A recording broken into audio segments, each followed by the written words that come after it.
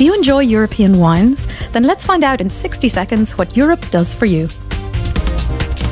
Europe's many and diverse wine regions fill the dreams of wine lovers around the world. The identity and reputation of these wine regions are protected through the EU's geographical indications, which provide information to consumers on the origin of the wine and the types of grapes used, and protect them from misleading marketing. The European Commission also keeps a list of wine grape varieties that different countries grow on their soil, and wine is popular in Europe. EU consumers drink more than half of all wine produced in the world, and have become increasingly health conscious, prompting demand for more detailed information on wine labels.